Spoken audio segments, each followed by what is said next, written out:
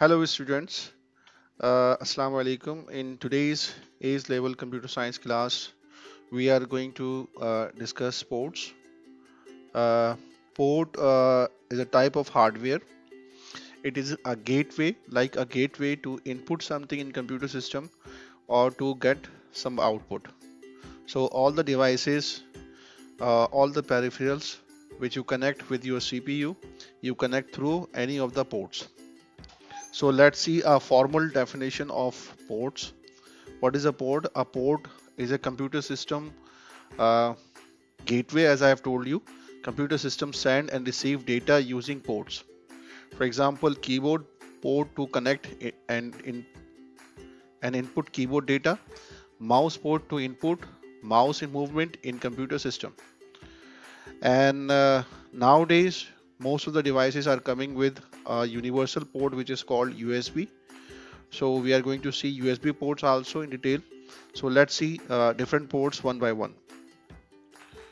After this, I have shown here a picture. If you have a personal computer at your home, desktop computer, at the back of your CPU, you will see a number of ports. Let's see one by one. These two ports are called PS2 ports. One of the port is for keyboard. This purple color port is for keyboard, which is connected through PS2 keyboard connector. And similarly, this green color PS2 port is for mouse. So in old days, we used to connect our keyboard and mouse by using these two PS2 ports. Then come to Ethernet port or network port. Network port is to connect your computer with a network, right? By using this port, RJ45 connector is used. RJ45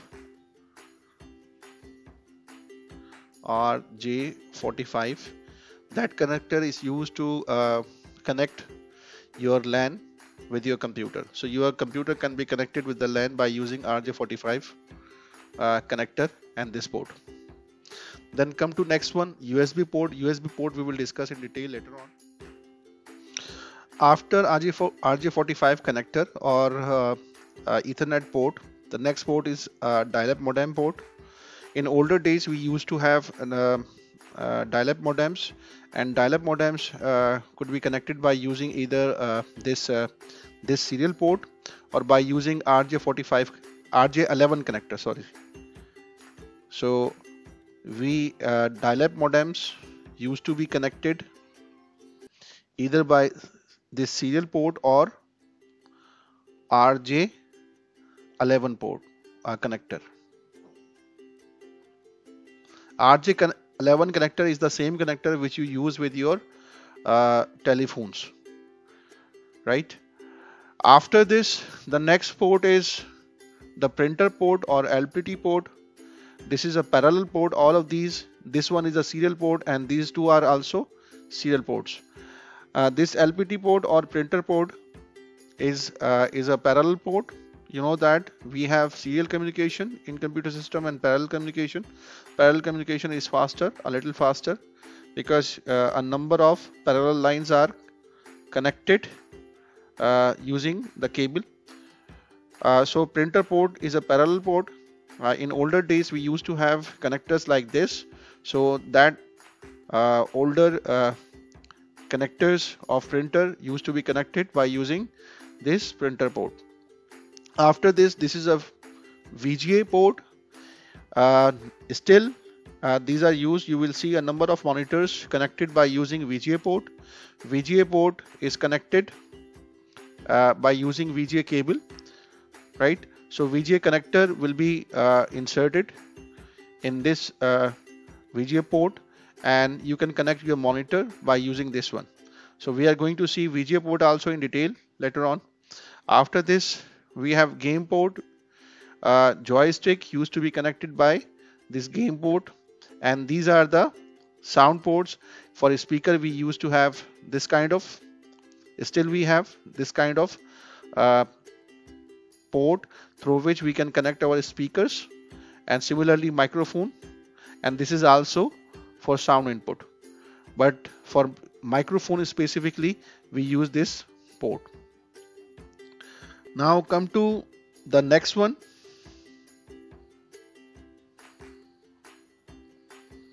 The next topic is USB. As I have told you, we will discuss USB in detail.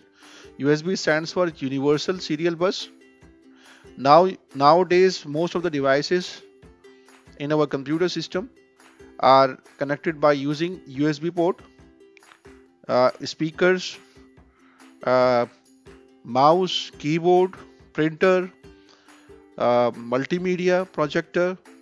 Most of the devices are connected by using USB ports, right?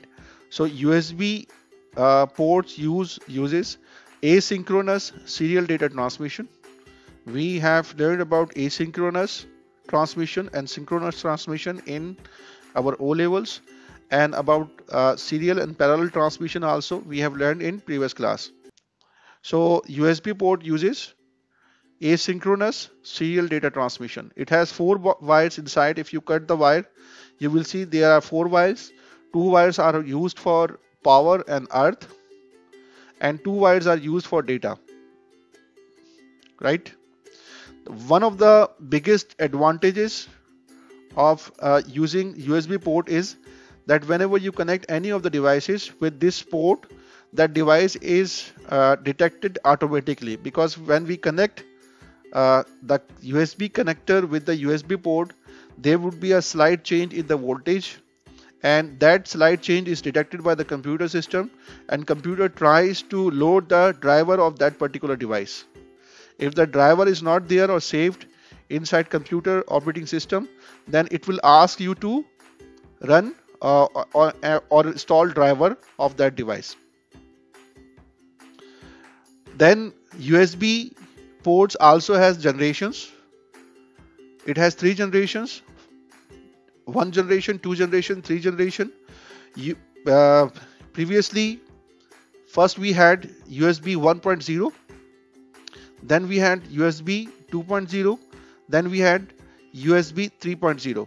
USB 2 and USB 3, all these 3 are used because still we have older computers also. In older computers you will find USB 1.0, and nowadays computers are coming with USB 2.0 and USB 3.0.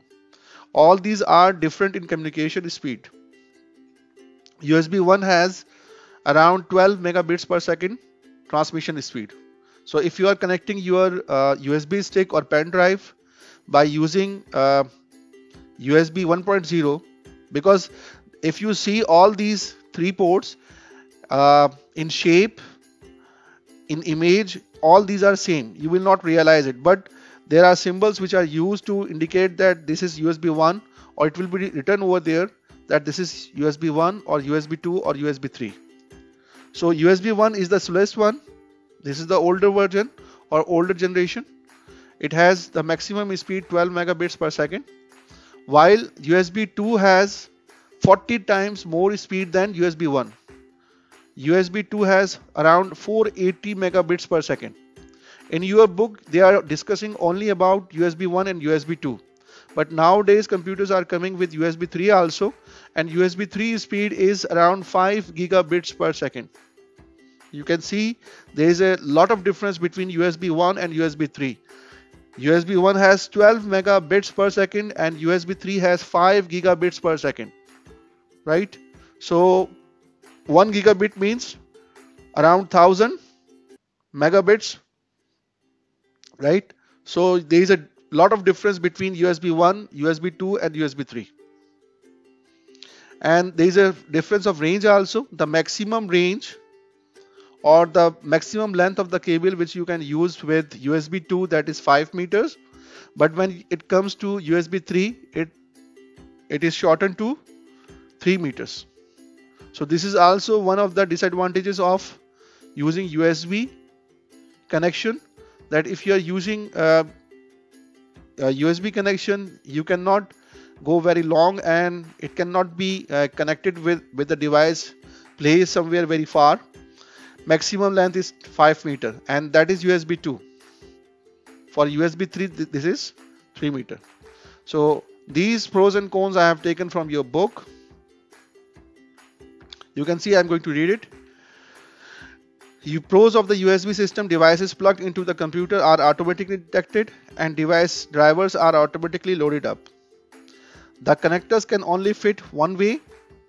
This is also disadvantage because if you see the shape of the USB connector, as I've shown here,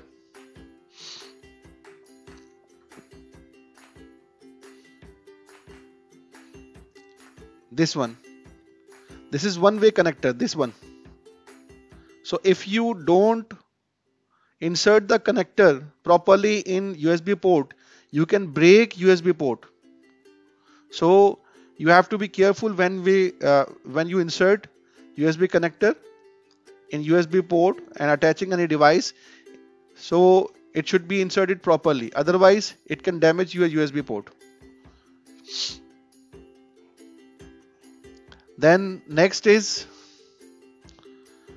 this has become the industry standard. I have told you that most of the devices are connected by using USB port, except monitors. Monitors are using nowadays HDMI connection rather than VGA. In older days we used to have VGA connection, but now it is using HDMI connection.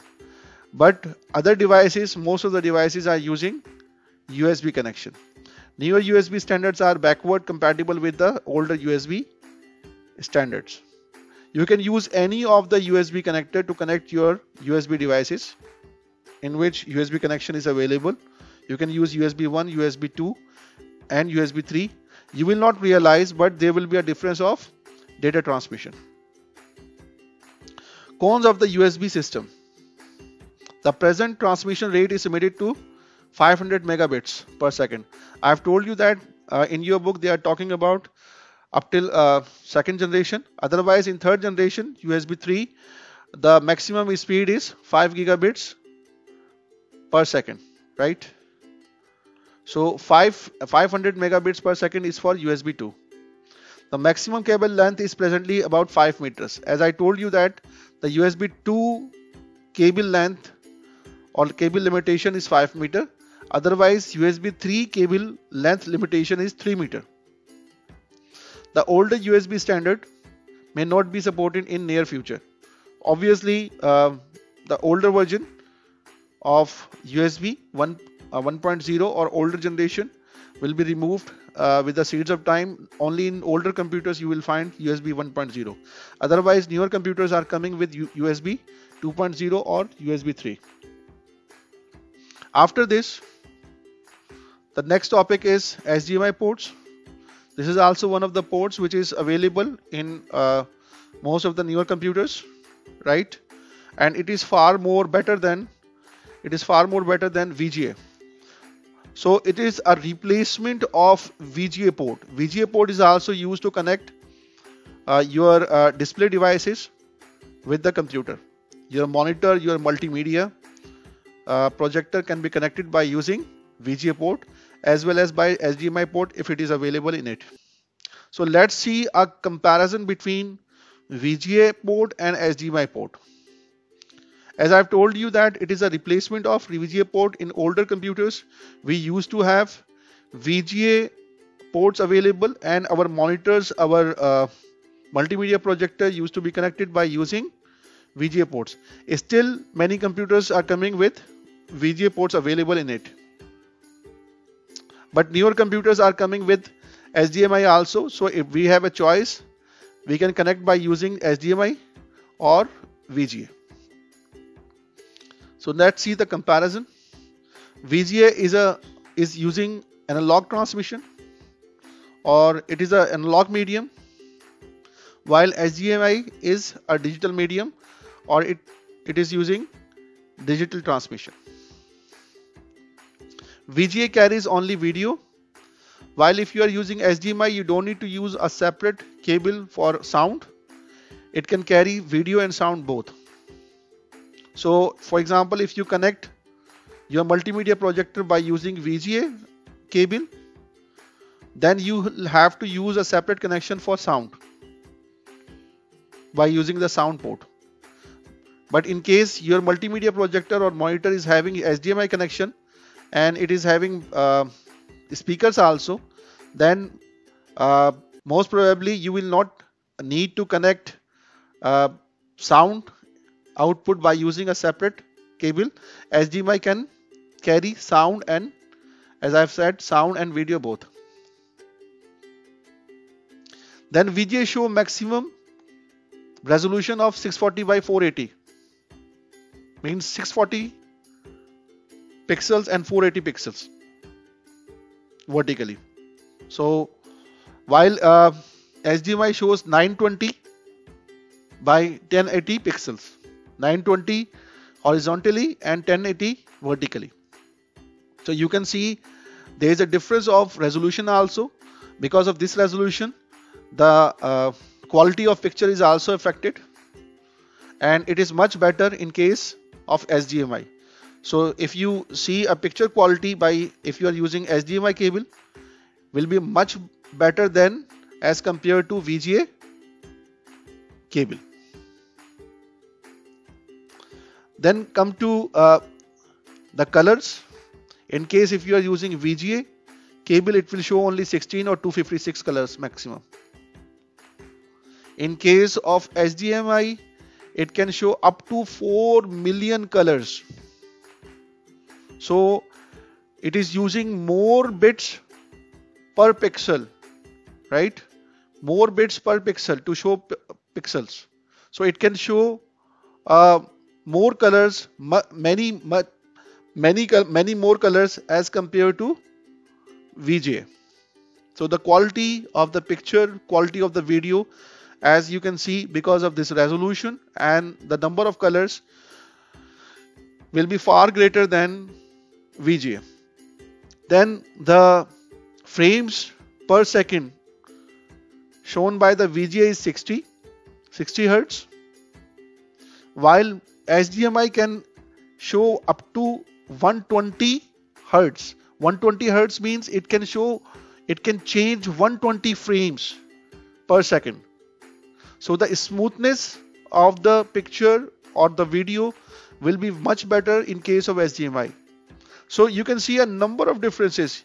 You can see that VGA quality and HDMI quality, there is a lot of difference. HDMI quality is much better than VGA quality.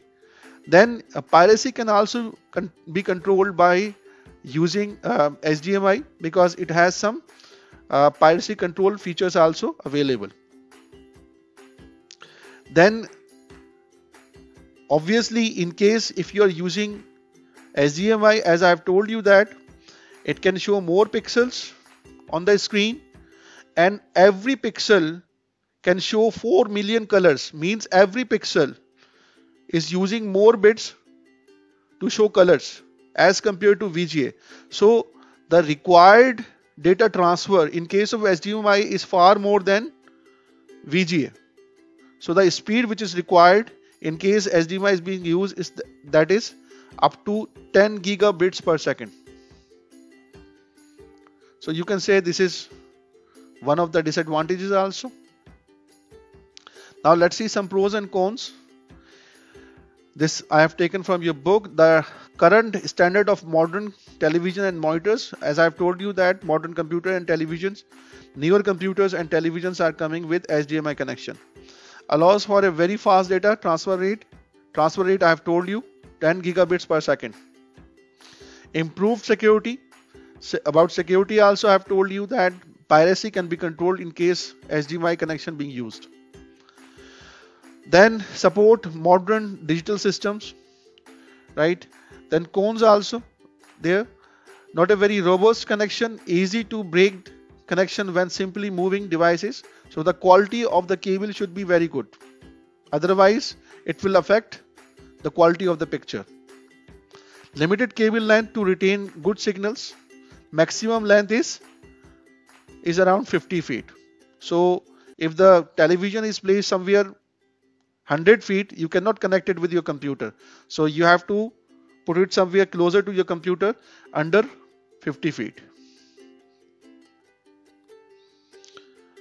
Now let's see some pros of the VGA. It is simple, only one standard available. It is easy to split the signal. Means if you are using a divider means by using, you can input in that divider device and you can connect 10 monitors very easily.